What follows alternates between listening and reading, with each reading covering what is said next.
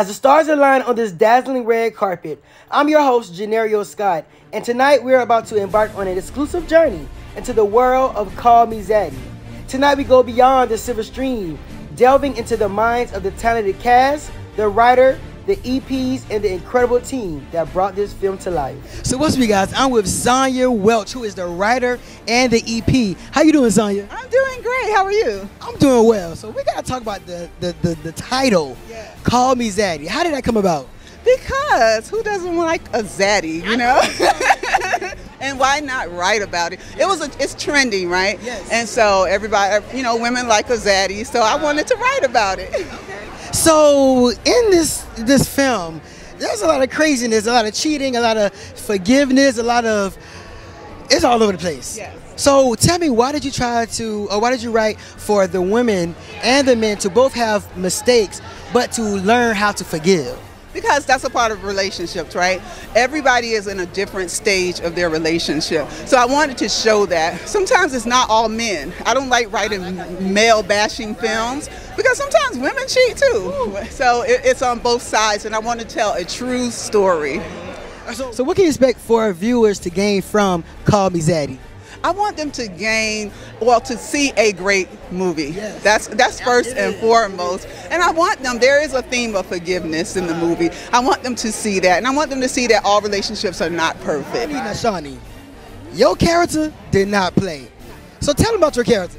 My character is full of love, full of family, and still in love with her baby daddy. She is in love with that baby daddy. So just going on, what advice would you give other women that's just like your character? I've been in that position before. I would say step back. Let him do his thing because you're going to be on the first 48. Yes. Liz, you was definitely on the listen, and I like how, you did say, hey, if I do this, you warned him. Him, and he still played with me.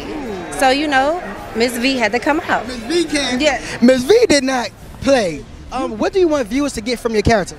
I want them to understand, don't play with people. Do not play with people. Be honest, be truthful, and understand that you're in charge of somebody's heart. When they give it to you, be respectful of it. If you're not ready for it, back up. Exactly. Listen, now Calvin. Well, I'm gonna keep calling you Calvin because I'm just stuck on that character. Yeah, that's why. You did not play. I mean, you was a supportive friend, but listen, that twist when you saw when you was reading the script and you saw that Miss V was gonna go trash that car. What was your thoughts? I can't let her do it. I can't let her do it. But baby mama drama. Listen. Yeah. So, what advice would you give to other men that are just in a predicament as your character? Stay there for your friend, man. Just be a good friend to your friend. Right. You know what I'm saying? But at the same time, stay out of everybody's personal business. Listen, because Lisa wasn't going to let you play. No. She was like, sit down. Listen, so even when it goes to, having friends or having, friends or men who was watching the film just like your friend, what advice would you even give them? What advice would I give? They never listen, for one. They don't listen, but if I can give some advice, man, stay home. Stay home. Yeah. Listen, so it's already trending with Call Me Zaddy. Yes. So just with the title, what comes to thought when you think about the title? You know what? The first thing that comes to mind is that episode of Insecure when they was doing what they do. And he was like, should I call you zombie? You know what I mean? That's the first thing that comes to my mind when I think of it. But I think culture also at the same time, and I think relationship, I think love, I think a little sex, you know what I mean? So I think so I had a preview of the film, and it's really just a couple that's going through their rounds. Both of them messed up, and they're just trying to find and forgive. Yes. So what advice do you have to couples or just women who are trying to forgive their man but still move on? Ooh, that's a good question. I I think it starts with forgiveness. You got to understand that forgiveness and repentance is an ebb and flow, right? So if I'm gonna forgive you, that means some change behavior has to happen all at the same time. Otherwise, there's no reason for me to reconnect myself with you. But I think for women, you know, don't be afraid to let that guard down and be soft and be gentle. Tell them how you feel. You know, let them know what's going on inside of you, so that way they can show you if they really care or not. Right.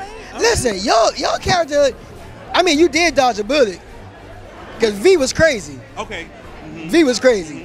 Yeah. So if your character would have hooked up with V, how do you think that would have gone? It's interesting. I really wish we could have got to explore that. I don't know. I think it would have been an interesting thing, but I don't know. I really maybe we get to explore that upcoming. Maybe I'll circle back, spin the block. Maybe she'll spin the block. Maybe her relationship won't work out. I don't know. It's interesting though. It's a very interesting question.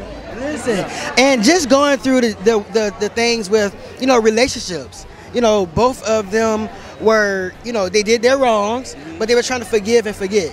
What advice do you have to couples who, you know, they both did their, you know, the wrongs, but trying to rekindle? Make it up. Make up. Just to apologize. Learn from your mistakes and don't do what you did. So yeah, just learn from it. Yeah. So what's we got? I'm with the powerful, the beautiful. Listen, Lena, who is also the EP. How you doing? I'm doing excellent. Thank you. I'm so glad you're here. How are you? I'm doing well. I'm glad to this film. Yes. I'm glad to be a part of this film. Thank you. So, there's so many things to unpack in here. So why did you decide to turn the narrative for both of them and not just point the fingers on one person in the relationship? Well, I think, you know, this series definitely tells a story, and it definitely tells there's some shady business going on, okay? And we like to expose the shady business. Yes. So, you know, we learn, you know, there's a lot of you know, just back and forth, and it's like it's push and pull. We want to see, will they or won't they? Are they gonna get back together? Are they not? You know, but we're trying to keep the marriage together. I think that's important as black, you know, for a black family. We're trying to keep the marriage together, but they doing some other stuff. They doing some other stuff. I mean, we got V going crazy. So even, you know, I like that you have the narrative that you want to keep the black relationship strong, but you're also showing that, hey, we're not perfect. We're not. It's real life. It's absolutely real life. So why that narrative? Why, you know, you didn't have them split up or, you know, go through a divorce, but you let them know that, hey, I can forgive, but I can't forget. That's right, and we even integrated a marriage counselor, Sonia Welch, the writer. She's amazing, and she, you know, we sleep on mental health sometimes. Yeah. We sleep on therapy, and we need that. Like, you know, we have to talk about it. We have to get it out, and because they went to therapy, they were able to work things out, and I think that's important to show that, like, there is an alternative to divorce, to separation. You know, so yeah, we wanted to show that that's real life, but we want them to work it out. We rooting for them. And you know, I like how you brought up the therapy part, because, you know, I would say 5 years ago, therapy was like, what? You want to, especially, yes. And now that, you know, everyone's pushing for that, what would you give? What advice would you give others when it comes to the importance of therapy? I would say definitely, you know, seek therapy, seek help when you know, if something's wrong. There are plenty of people to talk to. There are plenty of professionals, and we shouldn't hide it. We should be excited and proud that we're trying to get help. That's a plus. It don't mean that anything is wrong with you at all. So, as a female in the film industry, how are you ensuring that you pave the way for other women in the industry? Ooh, well, yes. As I stated on my Fox interview. Period. Listen, run that back. Say it again. As I stated on my Fox interview. Yeah, so I think it's very important for women, especially black females, to really have a platform, to be able to use that platform. As a producer, it's easy for me to tell my story because I get to show it in my actors, my actresses, my work, my films, my series. But I do think, you know, keeping just stay strong, stay in prayer. That's another thing, like stay in prayer. We need that, but I think I don't know, like I just want to lift up my sisters. You know, I think that's a big deal. We need to stick together more, and I'm here for it because I like everybody. I hear that. So you played the therapist. Why do you think it's so important for black communities to go to therapy? Because a lot of us, unfortunately, we don't want to seek help. We don't like that word crazy. So we don't want to be labeled. And to be real, we don't want people in our business. We don't want say that part. I think that's the part. We don't want people in our business. But if someone is there that can listen, break down what you don't understand, I'm here for it. It helps tremendously, and I'd suggest everybody, because everybody needs a little therapy at one point in their life. So in the movie, you actually helped them stay together, because if they wasn't for therapy, then they wasn't going to be together. Trying to get them together. Right. So let's talk more about why it's important. Why was it important for your character to step in? Because they needed the help. They really needed the help. I saw that they were in trouble. And I wanted to be there to maybe fix it, help them move along. So what do you want others to gain from Call Me Zaddy?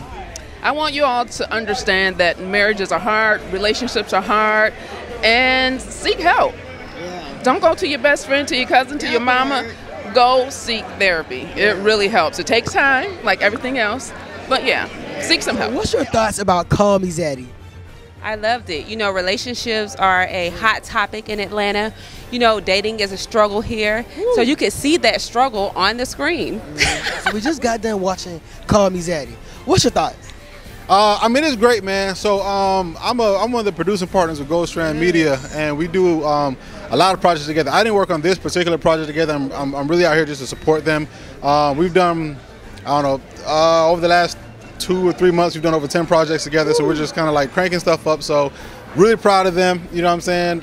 Lena and Jay Will, you know, it just made sense to come on board and really kind of, you know, make some magic with them, you know what I'm saying? So as far as the project, it was great, man. The production value was what it was, you know what I'm saying? Like, that's what they're known for, so there's no surprises there.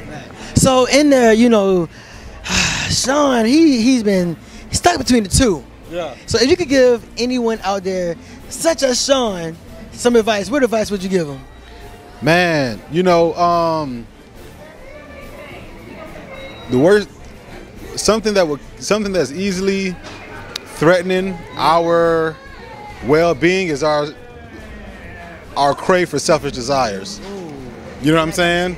So it's like when you start to prioritize your desires as opposed to your ambitions and your future and your, you know what I'm saying? Like that's where a lot of us succumb to our pride and our egos. You know what I'm saying? So Sean will be all right, man. Sean got it. Sean got it. You just gotta get focused. Listen, like your character, you really was bringing it. Like I was like, yo, she knows she got some stuff. She ain't giving it to us, but she know. Listen, how was it playing April? April was a joy. She's just like somebody who always knows something, but she's not gonna give you too much at all. She's not gonna do it because she's loyal. You know what I'm saying? She's loyal to her bestie. She gotta be. So right. Yeah. So like, are there any similarity between you and April? Well, April can keep a secret a little bit better than I can. Oops. But outside of that, there's a lot of similarities. I feel like me and April are like one and the same. She's a great friend. She's a mother. I'm all of those things as well. Right. Mm-hmm. Congratulations. How have your character evolved in the last 4 episodes? That's a great question. I feel like April has gotten to be a little bit more open, especially when it comes to the man, Jalen. Because before, like I said, we had beef. I saw it. I ain't like Jalen because he was messing with my friend, but they got to watch it to figure out what's going on, you know. Okay. And Jada, I was looking for Celeste. I was one of the ones like, where is Celeste? Where was Celeste? You know, Celeste was figuring out her life. Okay, she needed some time to figure some things out. If you've seen the past episodes, you know, she got herself in a little situation. Yes, a little, just a little something. Y'all better watch it. Yes. Why did you decide to go for the role of Celeste? You know, Celeste, she is someone that I connected to as far as like just living by her own rules in life. You know, she is carefree. She is doing her thing. She's young. She's the baby of the family. Okay. I'm the baby of the family. So it's a few little similarities there that I can connect with Celeste. So yeah. We out.